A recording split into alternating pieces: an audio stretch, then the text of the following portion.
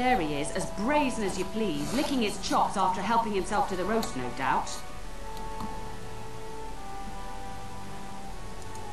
Look at him now. Snuck into my larder once again and makes off like a free thief, he does. Oh, mistress, there are rats in the larder. Big ones. Oh, looks like the dog killed them. Oh, I bet that dog led those rats into there to begin with. Oh, don't even start with the sad eyes. I'm immune to your so-called charms. Here then, take these pork bits and don't say that Nan never gives you any. Thank you, Madam. Now we can get to work. That's right, you two. Quit standing about.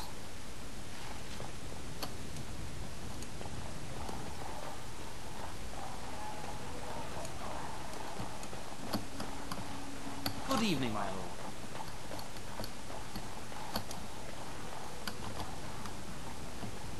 And my dear Bryce bought this back from Orlais last year.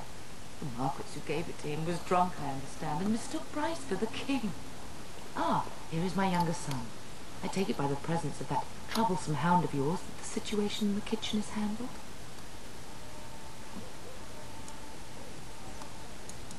Ah, marvellous.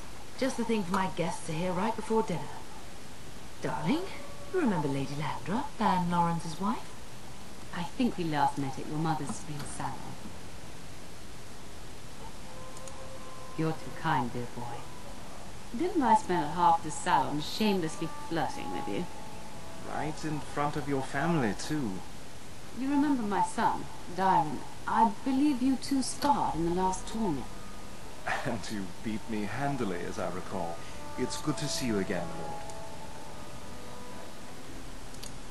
And this is my lady-in-waiting, Iona. Do say something, dear.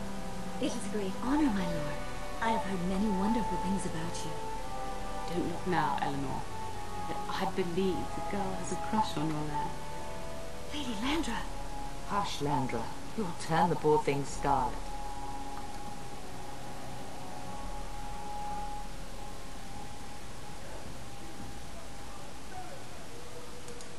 As it pleases you, my lord. I think perhaps I shall rest now, my dear. Dyron, I will see you and Iona at supper. Perhaps we'll retire to the study for now. Good evening, your lordship.